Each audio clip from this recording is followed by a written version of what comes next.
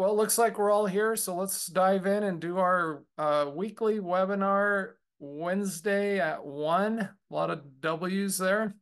And we have a couple things that we've been working on this week that we want to share with you.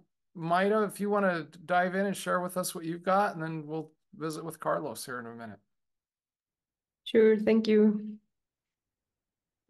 Today, I want to show you some updates that we have made in IDXAddons. And this is only a reminder that you can find, well, this is related to IDX Broker, and what I'm going to show you, you can find it in idxaddons.com.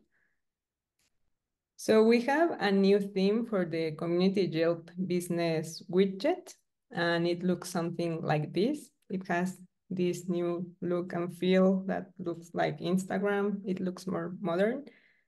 And I would like to show you two live demos so you can see how you can create a widget like this one. You would need to go to idxaddons.com, and this is how the dashboard looks. So you can look here for the Yelp community widget. And first, I'm going to show you two ways to generate this widget. One is by using an IDX Broker saved link. What's an IDX Broker saved link? It's a page like this one where you can add specific search criteria to show specific properties. And this is an example of one community page for Miami Beach. And this is how the Yelp widget looks. So in case you want to generate one using a saved link, you would need to go here and look for the saved link. Let's use Miami Beach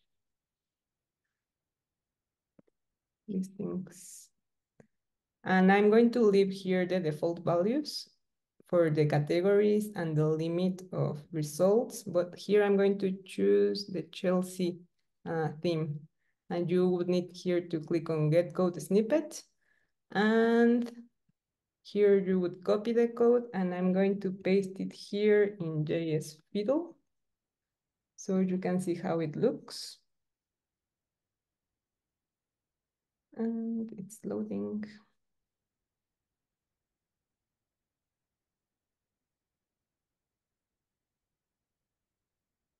I might have a slow internet connection because I'm sharing the screen.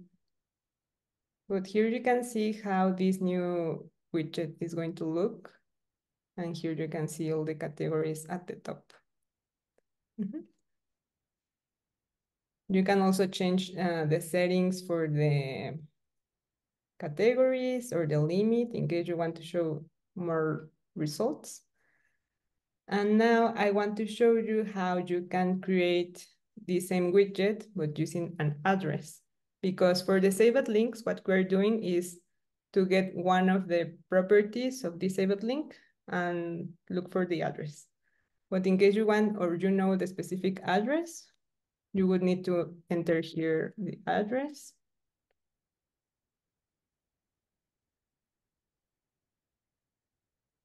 I'm going to leave here the settings. I'm going to click here on Get Code Snippet, copy it, and I'm going to paste it here because now I'm using an address, and I'm going to click here on Run, and now it's showing all these businesses that are near this address that I selected.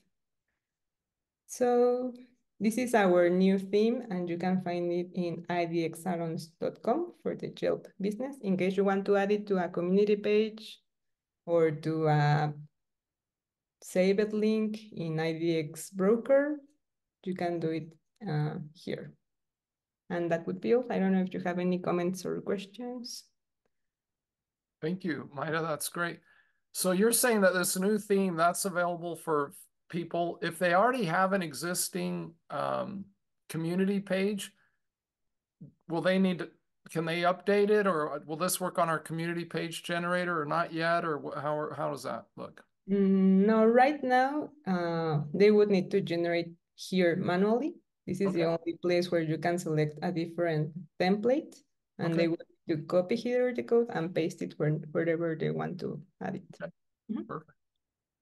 That's great. And this is free, right, for all our IDX Broker users? Yes, it's free. Okay, cool. Cool. Very good. Thank you. Appreciate that, Maida. Sure. Carlos, do you want to share with us what you've been working on? Yes, thank you. Well, the last week I was showing updates for the LeaderMLS project. That is a way to upload properties on a HighLevel website, to being able to search properties, save properties. And this is the update that I have for you now. This is a HighLevel website, as you can see here. And the software is installed by using a small script like this one, quick search widget. And when you visit the website, this is the widget that is going to be generated. And also for a carousel of properties. And you can click on them or start searching your properties. For example, I'm going to look for properties on California. And let's see. So here we have a page of results in a HighLevel website. This is something that we are very excited about. As you can see, you have filters, price filters, bets, bats, and property types, and you can start looking for other properties. Right now, if you select if you search for listings that doesn't have results, it's not going to show you. It's only going to show those cities where you have properties.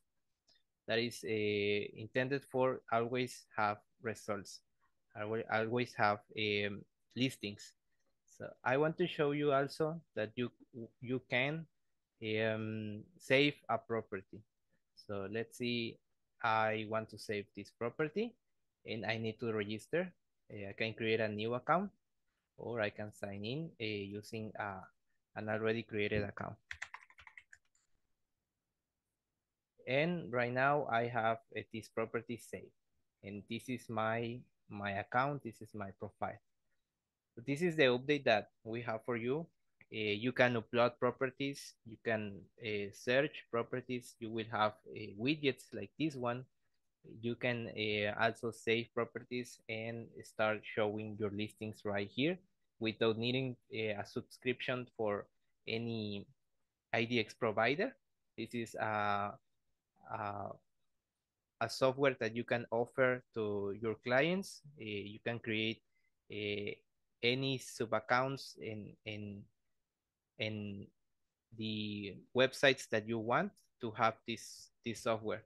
And we are excited about these updates and wanted to show you. Thank you, Carlos. So let me ask you a question, Carlos, just for folks that are watching this. So here at Realty Candy, we've been focusing for the last 12 or 13 years on providing IDX and IDX broker services and stuff. So what you're saying is with this is for properties that are not on the MLS. Is that right? Yes, exactly. Okay. So what are some use cases for folks that would want something like this? Well, for example, if you are in an area where you don't have any MLS feed, or Okay. you are on any country that doesn't have cover by any IDX provider, you can use this software to provide a quick and easy way to upload properties and search. Okay. And do you think this would work for besides those scenarios? What about like property investors? Is that something that would work for them, do you think, or not so much? That's right. That's one of the main reasons we are working on this, because we can use it for properties that investors can sell or buy. And you mentioned that this works on HighLevel. So does this only work on HighLevel? What if we have like a WordPress site or we're using something else? It will also work because we are using a custom HTML, custom JavaScript.